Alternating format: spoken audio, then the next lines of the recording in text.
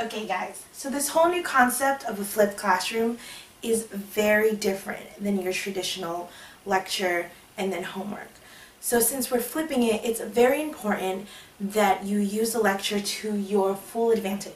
Now there's times where I'm going to ask you to pause the video in order for you to go ahead and write down what's on the board. It is very, very important that you try not to listen to me and write at the same time. I'd rather you just write everything down and then I'll go through it and you can make little notes here and there. Anything you can put a question mark in case you don't understand. You need to make sure that you have the vocabulary written down. The vocabulary are the highlighted words and you just write the definition. Sometimes in class I'll tell you that we're not going to do all the vocabulary, but if I don't tell you then assume that you need to do all the vocabulary words. This is so you can get a jump start on the lecture. Pause the video and write down your vocabulary. What you're going to do now, if you haven't already done so, is you're going to pause the video and go ahead and write down what's on the board. And every time I put in a new board, I might not always remember to say pause, but feel free to go ahead and pause it, write down, and then listen. Believe me, this is a very important thing so that you don't try to do two things at once and then you'll lose me, okay? So our very first section in geometry deals with points, lines, and planes. This is very, very simple. We're just going to go through it. I'm going to tell you how to draw them and how to label them. This is because most everything we're doing in geometry has to do with shapes, and all these shapes have points, lines, and or planes, or all three put together. Most of the time it's all three put together. So it's very important you know how to label them, you know how they look like, and you know correctly, because sometimes they won't have the drawing, they'll just have a letter up there and you got to know, okay, this is a point that they're talking about, this is a line according to the symbols that they give you. So the first one we're discussing is point, which you should have written down. Now how you write a point is very simple, it's just a dot. Now this dot has no shape or size. This means it cannot be measured, okay? Even though it looks like this, and I probably can put a ruler up to it, the definition of a point is that there's no measurement.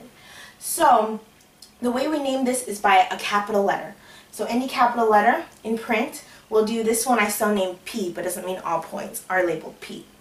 If I want to write it without drawing it, I can put point P. Now, this line is basically written just like you see here, but with two arrows on that side.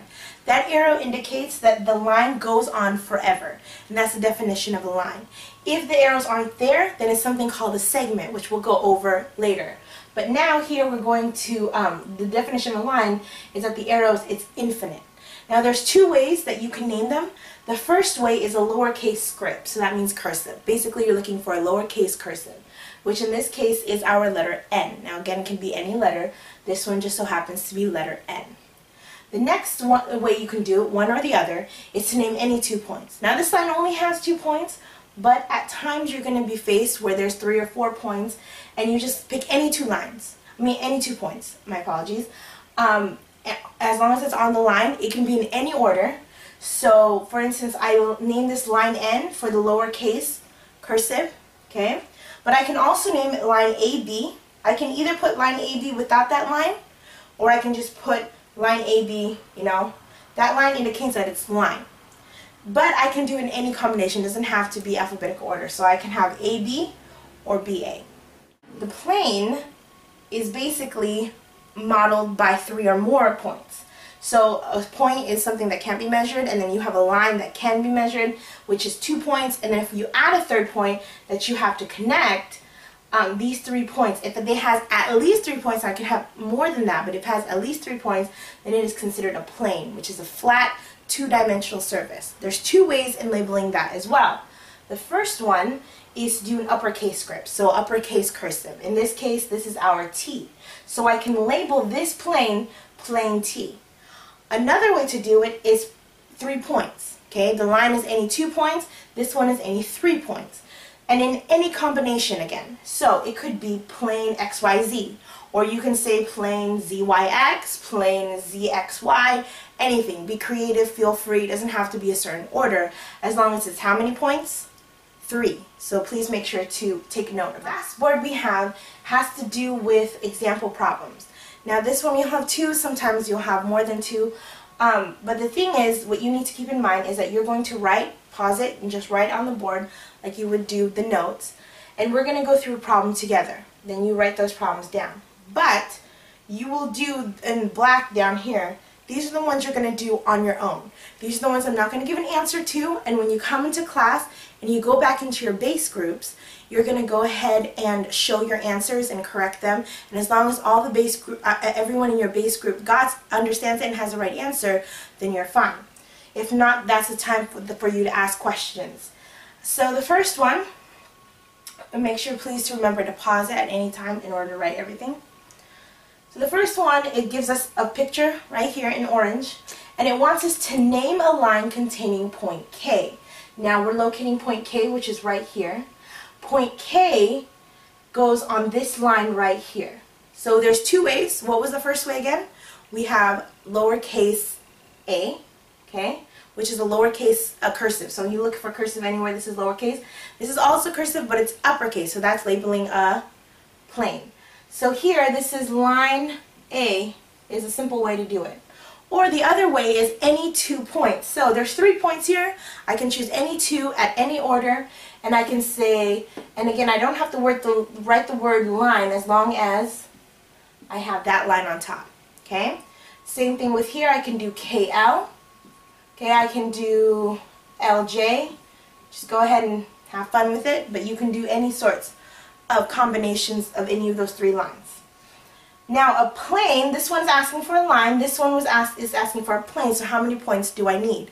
I need 3 points, any 3 points on this plane containing L, so this is the whole plane contains L. I can name any 3 points, or I can name an uppercase script, uppercase cursive, which in this case is B. So I can say plane B, okay? Now, that plane B, I can also do JKL. It doesn't even have to be on that line.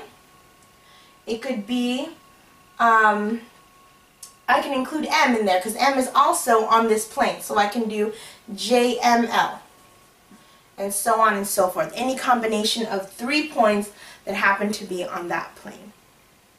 Pause it and write down your answer. When you're done with that, go ahead and try page 9, number 2. And when you think you've completed to do the answer, play the video again, and we'll move on to number 2. Okay, number 2 is working actually backwards from number 1.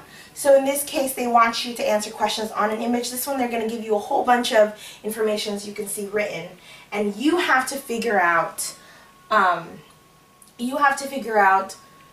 to write this, how to draw it out. So the first thing is they want us to draw and label. So we're going to draw and label. This one is not written correctly. Let me write this in again.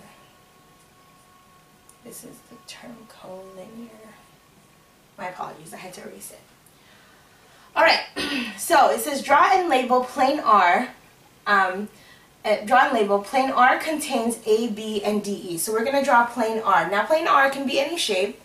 Rectangle just seems to be the favorite of the book, but you can draw a triangle, you can draw a star, whatever it may be, but it's a plane, it's a flat 2D surface, and it is plane R. So since it's one letter, we're going to assume that it is cursive. So then we have A, B, and D, E. Lines A, B, and D, E. Now before you write it, go ahead and read so you have all the information. Because it says that they intersect, so that means they cross each other, and the point where they cross each other is called point P. So I can label it. It doesn't have to be in the middle. It doesn't even have to be anywhere. I just need to draw 2 random lines. So everyone's picture might end up different. 2 random lines. And this is line AB. Because it's 2 letters, I'm assuming there's 2 points. And this is line DE.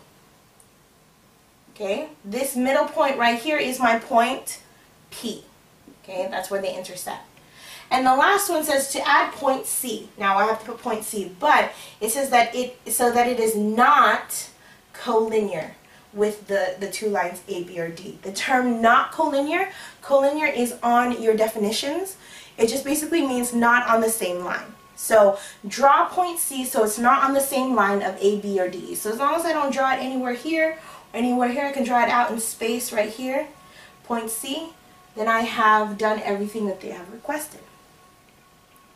So once you're done with writing that down, You can pause it at any time, please remember. Go ahead and turn back to page 9 and do number 6. And we will correct 2 and 6 tomorrow. And that's your entire homework for the night. So I'll see you guys tomorrow.